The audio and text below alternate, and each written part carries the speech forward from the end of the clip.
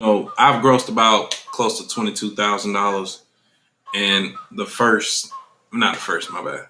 I've grossed about $22,000 in the past 30 days, and your first 30 days as an owner operator. Like, ride with me if you ride with me, you can slide with me if you feel like 550 on the 5 sticky, come get high with me, that's a deal, right? Ride with me if you ride with me, you can slide with me if you feel like 550 on the 5 sticky, come get high with me, that's a deal, right? That's a deal, right? That's a bet, right? That's a bet, right? That's a deal, right? That's a deal, right? That's a bet, right? That's a deal, right? That's a deal, right? That's a bet, right? That's a deal, right? That's a deal, right?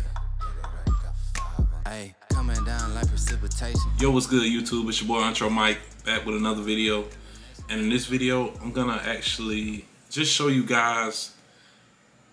This is kind of for my newer subscribers. I really don't make too much content nowadays because I feel like it's getting repetitive with the vlogs.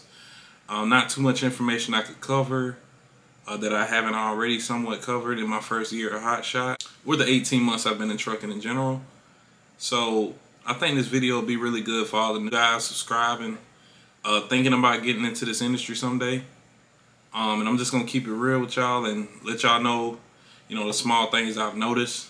My first 100,000 miles, like I might make a video on that, showing what my equipment has been through while I've been out here on the road. What kind of money you can expect, the downfalls, brokers who will work with you. This is kind of like it's a pretty important video in my opinion. But I'm gonna switch it over to the laptop, show you guys something real quick.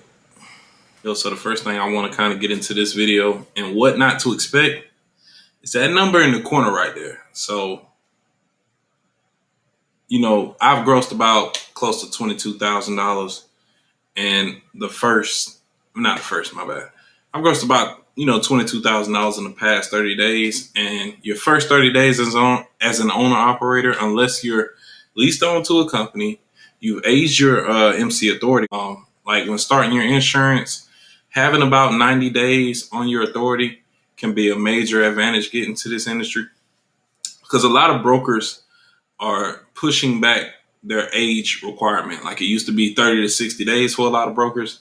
Now it's a lot of 6 months to a year. It's just plain and simple, maybe due to claims, damages, things of that nature. A lot of people not knowing, being up to par on securement when getting out here, and it's hurting your chances to come out here and make a decent living your first month. So I just kind of wanted to touch on that point. You're not going to come out here probably averaging 5K a week in your first week, not to be in a negative way, not to be in a negative light. I had like not a formula, but an idea I want you guys to think about. I believe in the first 90 days, maybe 50% of brokers, we'll give you 50% of brokers will work with you. 90 days to 3 months to 6 months, you basically, let's say 75, 80-ish. Then right after 6 months, like 6 months to a year, 90, 95% of brokers.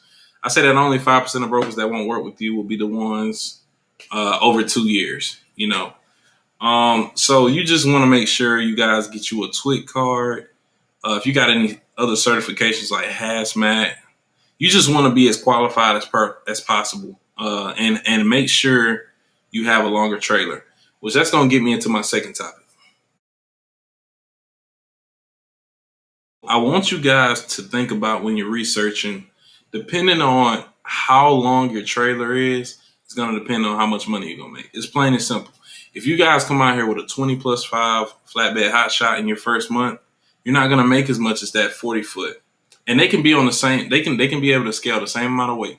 So if you got a 25-foot flatbed Hotshot and you can scale 10,000 pounds, you're not going to do no better than that guy with a 40-foot trailer on 7K axles carrying that same, 10,000 pounds. I'm telling you. So make sure you do extra, like not extra research, but make sure if you're going to come out here, don't be afraid of getting a longer trailer. Because I just kind of thought like, damn, do I really want to come out here inexperienced with a combination vehicle and drive a trailer that long if I don't even know how to back it, parallel park it, alley dock it, none of that. I just, maybe at best I can make wide turns, but even then, that was all new to me. Like making wide turns at a four-way stop was pretty difficult for somebody who ain't never been in a combination vehicle. So I want you guys to take that chance. I know it's kind of scary. A lot of people, I talk to them and they say, damn, Mike, 40 feet, that's a long trailer, but they make more money in the long run. You're going to be financing that trailer if you don't buy it out of cash for, your first year to 2-3 years. So make sure you finance a trailer that's going to, make that return on investment. All right, another thing I want you guys to expect is be prepared to sit a day or two when you first start. Because your first 30 days, 30 to 60 to 90 days, you're only going to have so many, really decent paying loads, decent paying partials to where you're going to pick them up and deliver them the next day. Even me, I struggle finding loads sometimes. And I think that's what owner operators really may need in the near future.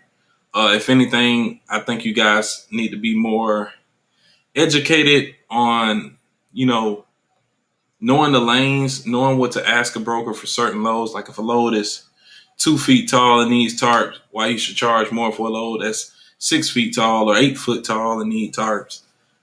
You think it's common sense, but a lot of people are just taking loads for whatever. And I think being more informed about the industry, you guys won't come in, mess up the lanes that you're running and not just charging it up. And what comes with another tip too, I just want you guys to know, expect to pull over a lot more in your first, 30 to 60 days. And when I say pull over, not like DOT wise, hopefully not, but your securement may not be up to par with everybody else's. You're still going to be learning, like, do I want to do DOT wrap? Am I going to go straight through the rub rail? How tight on certain loads you should go. My personal pet peeve is securing down cardboard boxes. I've just had some horrible experiences not knowing how tight to go. Now, thankfully, I've never had anything fall off the trailer.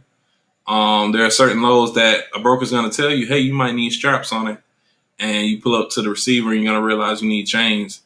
So just know that. Just know that. Be prepared to do anything.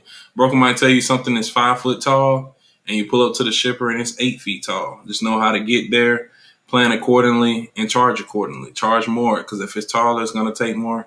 You just need to know how to navigate, negotiate, and talk to people. Be willing to talk to people. Don't first thing I got to do is go get me an A1 dispatcher, because that dispatcher may not know what it's like to actually be out on the road and think and be quick on your feet. That's what you got to be in this industry. You got to be quick on your feet. You got to be willing to run.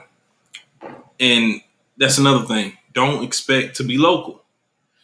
A lot of people, they'll come in the emails and they'll want dispatching.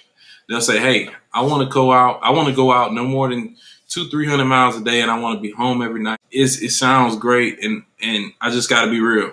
With the type of equipment you have, it's just not possible like that. Like, starting off with a new MC, no customers, running spot loads, it's not possible, in my opinion, to stay local, be home every night, maybe every weekend, but every night you're just pushing it. That's too much to ask, not only from any dispatcher, but for yourself.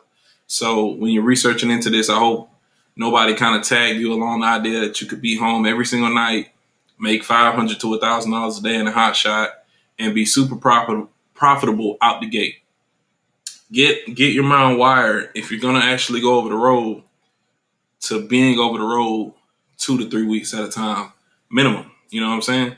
And once you actually get skin in the game, once you've built some relationships, once you know, okay, once I get to this certain place, I know it's going to be loads coming back to this certain place, you can actually work and maneuver the load board a little quicker, a little easier, and you'll know, okay, this is what I'm doing tomorrow. You can kind of plan accordingly. But you probably going to kind of be on a rat race the first 2-3 months, just learning everything, learning lanes, learning, okay, when I go up 95, it's a lot more smoother than going through 40, or going down I-10 and I-20 is a whole different beast than I-80 or I-90. So that's something to expect.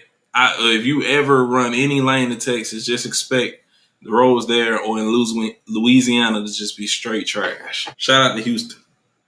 And like I said, to end this video off, I don't mean to be negative in any of this. I just kind of wish there was some small things people would have told me. This is not going to be a long video.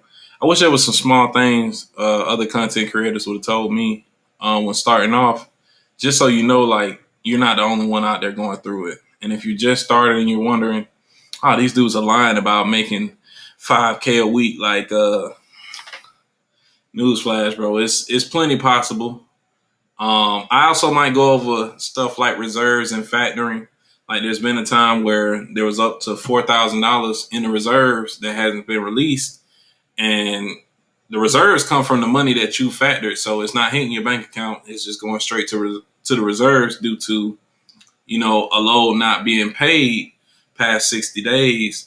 And I think more topics like that, or things that, you know, can be more educational and informational to help y'all, you know, not just coming on a platform every week to flex, trying to find a way to keep making content for you guys in an educational, informational way without being too boring and repetitive. So if you guys got any video ideas, I want you to drop them down now. If you want free access to DAT load board, that's a load board I'm going to be using tomorrow to book myself out of Georgia. By the way, look at these look at these rates, man. 100 loaded miles. Of course, I got 100 deadhead. Going for $300. Just get ready for it. Matter of fact, these gonna be your favorite brokers right here. You got people like TQL, Total Quality Logistics. They'll take you the first day you start, but they have a lot of cheap freight, in my opinion. You got PLS. I'm pretty sure they're probably 30 to 60 days. Landstar, they're a pretty good brokerage. Expect to be filling out a lot of carrier packets when you start. So dispatching, point blank period, is going to probably be one of the toughest things you deal with as a new carrier, unless you lease on to somebody else. So if you guys are actually interested in leasing on to an authority that's been aged for about 20 months, we you know, closer to 2 years than one. Hit the link in the description at Stream Trucking. Believe the website is still up. If you guys want to put in an application, once I see your application, I'll reach out to you. Just give me time, because I will be hitting the road tomorrow morning. You guys will probably be seeing this during the week. And yeah, I want you guys to just stay tuned. I will be dropping more information. It just may not be as current. Like, I may not be able to post twice a week like I used to do, or post once a week, unless I have some real information to share, y'all. But like I said, if you guys want to drop down video ideas, just let me know. And I'll be, if I haven't already covered it, I'll look into covering it. Peace.